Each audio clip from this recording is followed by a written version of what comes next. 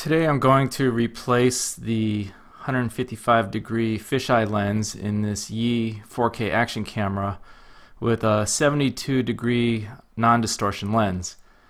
The fisheye lens is good if you're doing a lot of outdoor things that have a far distance and you want to get the entire area.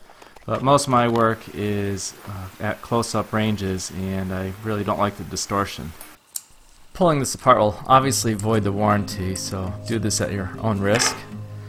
The first thing we'll do is remove the battery so we don't accidentally turn this on while dismantling the camera. You can use some channel locks or vice grips to pull this apart, so rolling up a piece of paper will act as a nice protector between the camera pieces and the pliers.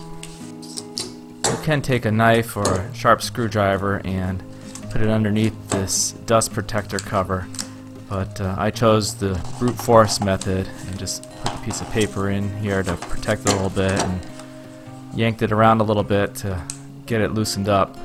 And then once it comes off a little bit, I just peeled it off with my fingernails and it came right off.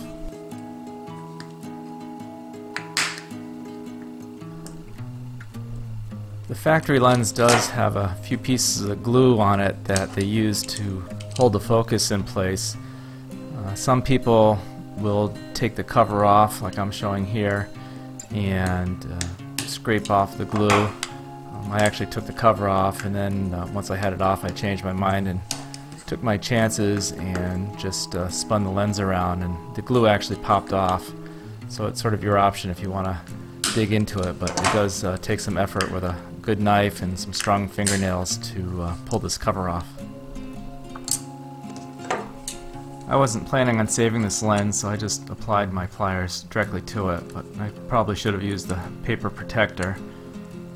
The lens just cranks right around and comes right out. Once you loosen it up a little bit, you can unscrew it from the camera just with your fingers. Once the lens comes out, you can see where the glue was. And of course you don't want any dust or debris in the area, so make sure you're working in a clean area. As a comparison, here's the new lens on the left and the old fisheye lens on the right. The new one is quite a bit smaller in diameter. The new lens just screws right in, nice and easy.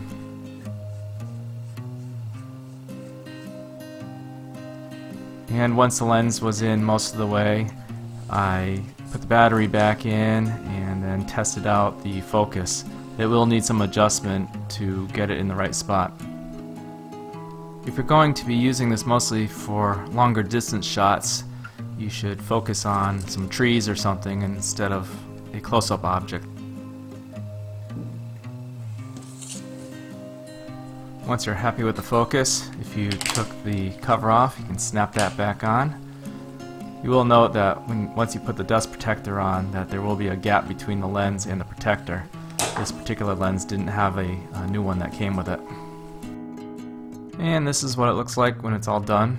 I didn't do too bad with the damage on it. I did go a little above and beyond on this project and 3D printed a focus ring that wedges onto the lens. This allows me to get some really close-up details on some of my subjects.